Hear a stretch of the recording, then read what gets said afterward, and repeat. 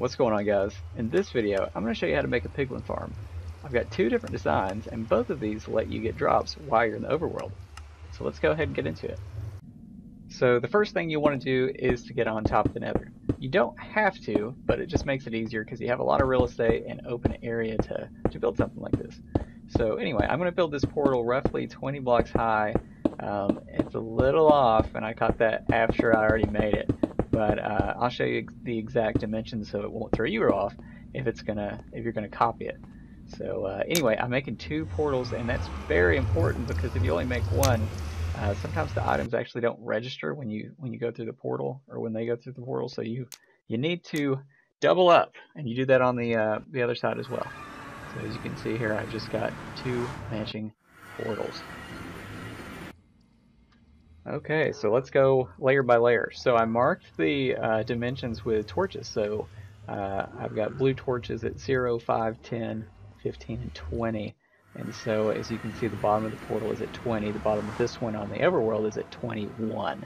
Okay, so I'm going from corner to corner. So just keep that in mind if you're trying to copy this exactly, because that will affect things just a little bit. Not much of a difference, but I would have liked to add that some continuity in that. For sure. So you can see that I'm at the third red torch right here where the top of that terracotta is, and that's where the items are gonna go through the portal and run into. So your gold's gonna hit that and fall straight down into this cobweb.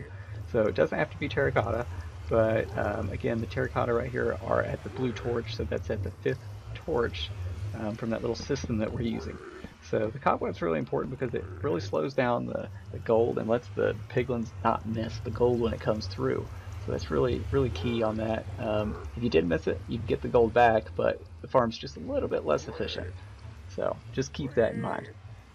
So I've got the piglins surrounded by glass, and I have this little looping system. So the piglins are going to be standing on top of a hopper, and it's connected to a dropper right here.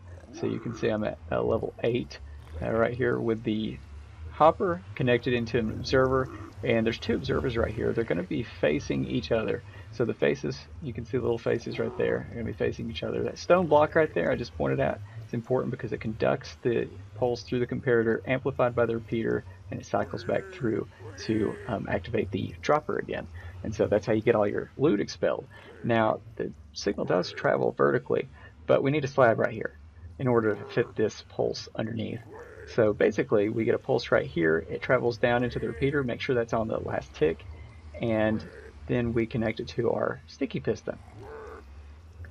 And you can see that I'm at the 12th torch right here where the sticky piston is, and so this goes into a slime block that pushes items on top of the honey block. You want to make sure that you have terracotta down here because the terracotta has a unique property where it doesn't stick to slime blocks or honey blocks. And also, honey blocks don't stick to slime blocks. Blech, that's a lot to say. But anyway, you can see the setup right here that the items fall down on top of the honey block. I know in my Reddit post I used ender chest. You don't have to, and it's kind of counterintuitive. You wouldn't think that a honey block would be able to, you would think it would trap the items, but it actually works pretty good to propel the items once they land on top of there. So what we just created on the right side, you can also create on this side. And you may ask, why would we do that? Well, it's just a little easier to do. It returns your gold to you on this side when it comes through. Now, one thing that's really important before you build any of this is to know that because of the randomness of these two portals, one side is going to have about 90% of your gold coming through it, and the other side is going to have about 10%. So the blue eyes, the packed eyes, this side right here, that's going to have the 10% less gold going to this side. So keep that in mind. You need to know which side is more powerful if you're going to do this single system. Alright guys, so let's move on to the more advanced version. I went ahead and decked this out to make it look pretty cool, and hopefully you can do something like this in your base as well. So to the left I have an on and off switch that activates the entire system from the overworld, and I also have a filling mechanism. So you put it in this chest right here, and basically your gold will travel vertically up to the top and be dispersed through the portal. You can see that I have a few torches right here showing you the dimensions, as well as right through here. So pause the video if you need to check those out. Also, the string right there, that is to catch the weaker side of the drops. If you remember me mentioning earlier, one side has less output than the other, so that's very important to know. So this thing looks complicated, but we can dissect it piece by piece so it's not overwhelming. So yeah, let's go ahead and get into it.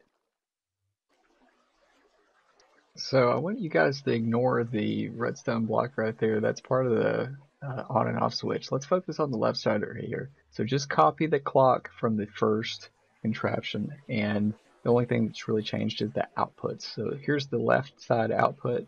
Um, and so what we have here is we have some redstone that goes down to the bottom piston down here, and they're on a delay. And so you can see I go 2 blocks down and I have a sticky piston, and this one connects to the slime block. So you want that one to fire last because that's your lower piston, right? So you can see right here that we have some terracotta as well, and so that means that the block won't stick to the slime block. Alright, so just real quick, I want to help you with your positioning right here. So I'm going to put a blue torch right here in the center of the portal, just like this. And to the left and right, I'm going to put some extra torches just so you have reference. So the ice right there should be one below the top of the portal frame, and you can see the relation as well. Okay, so hopefully that makes sense. Let's go back up here and continue tracking this. So this piston up here connected to the honey block doesn't have any repeaters on it, and that's because it fires first. You want to do the same thing on the other side. You don't have to copy this exactly, you just have to get the concept down, that you need 2 pistons like this in this orientation where the top one fires before the bottom one. If it's too short of a time between those 2 firings, then you're going to lose some items. So make sure you have a good flow. You can test it out and see if you can make it pretty efficient. So if we go up here, you can see that I've got the redstone block again and again. That's part of the off and on switch. You don't have to have that. We go through the right output. You don't have to have this observer. That's for part of the gold storage system, and I can get into that shortly. So ignore that one for now. Anyway, same thing as the other side. See, we have 2 repeaters, and they go into this lower piston, and they're both locked back on their last tick right there, so that we delay that piston from firing. So you can see the relation again. Just want to be clear how that appears. And then we come back up here, and here's the first pulse right here. It'll go into that top piston with a honey. Again, it's on top of the ender chest right there, an entity that doesn't move. And you can see the relation of the dispenser. It's like that on both sides, and so that's where your gold's going to be coming from. We continue the pulse. I have this dual system for the dispenser, so when the left output of the clock fires, it'll activate both of these droppers, and when the right side of the clock fires, it'll fire them as well. So you're getting double the pulse with your droppers right here, if that makes sense. So basically you just dispense gold faster. Alright, so let's see what's going on the other side. So again, this portal, the nether side, is going to have gold coming through, but one side is going to be stronger than the other, so you need to find out what side is stronger. But in this case, it doesn't matter as much, but we do have one side that is designed for a higher gold output. So right here I'm just giving you some reference to help you build this. So let's check out this weaker side right here. So this is actually the side where there's less gold coming in. So again, we have 2 columns of terracotta. It can be any block, and that's just to catch the gold, and the gold is going to hit the wall and fall down into the cobwebs below. So let's go down a little bit further right here. You can see the reference right there. I'm the 3rd block is where those little towers start. And there's a space in between. So if we go down, it's pretty much the same thing as we've done in the first farm design. So just copy that. So we have the hopper into the dropper into this block. The power goes through here and cycles through.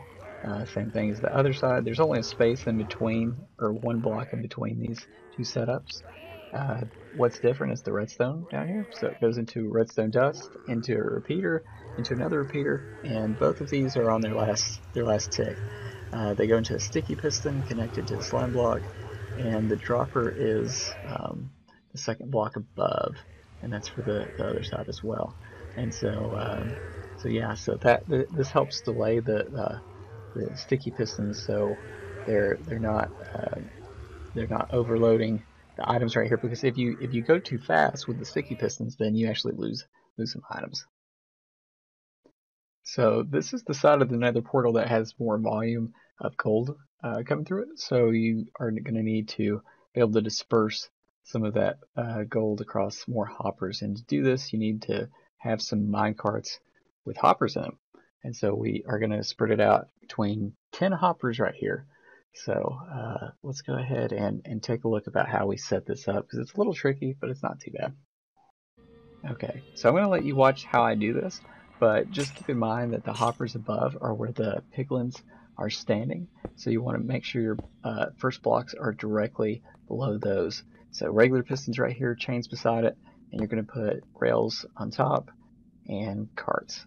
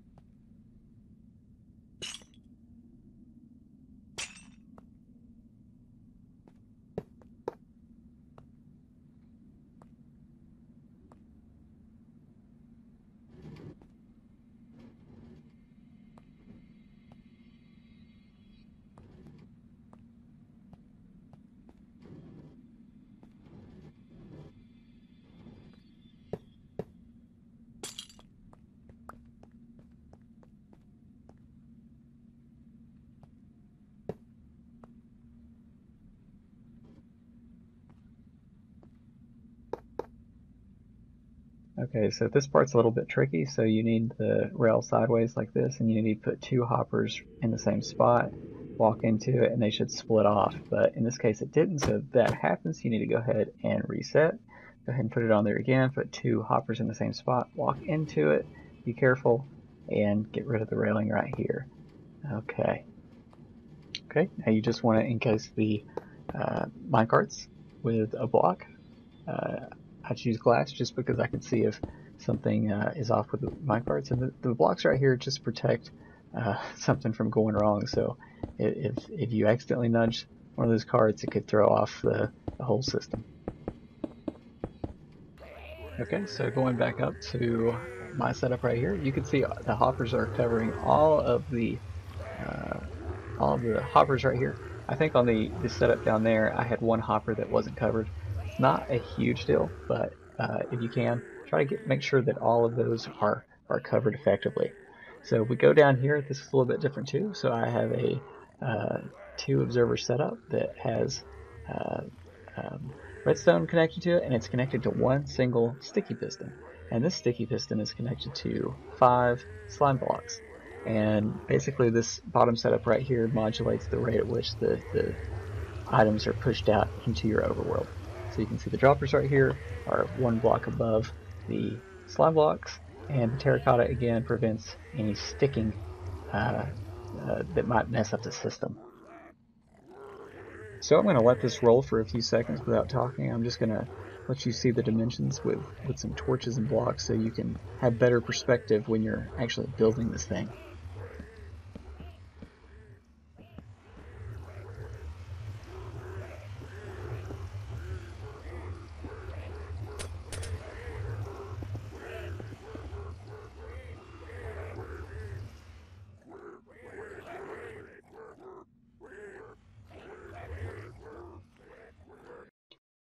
Okay, so let's focus on some completely optional features, but they make for a really cool addition if you can do it. So let's focus on the on and off switch right here. So I have a redstone block connected to a sticky piston, which is powered by these series of observers, each with a powered rail on top of those. You can also use redstone discs in place of those as well. So on the other side of this wall, I have the lever, which turns the system on and off. So this lever essentially activates the nether when you push it. So it travels into a repeater, and that signal travels up, and I'll go ahead and make the switch right here. Okay, and that should turn the system on because the redstone retracted and it allows the clock to resume normal functioning. So yeah, pretty cool.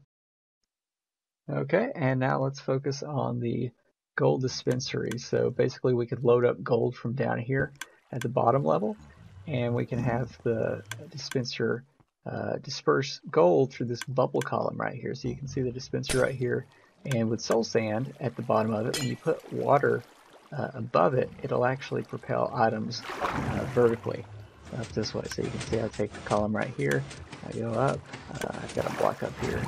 Anyway, so I've got the water at the top, and that just pulls it over the hoppers in one direction or the other. And so these hoppers each go into the chest over there to basically reload them. And so I have the same hopper set up. If you remember earlier in the video, I had that hopper that was there for a reason.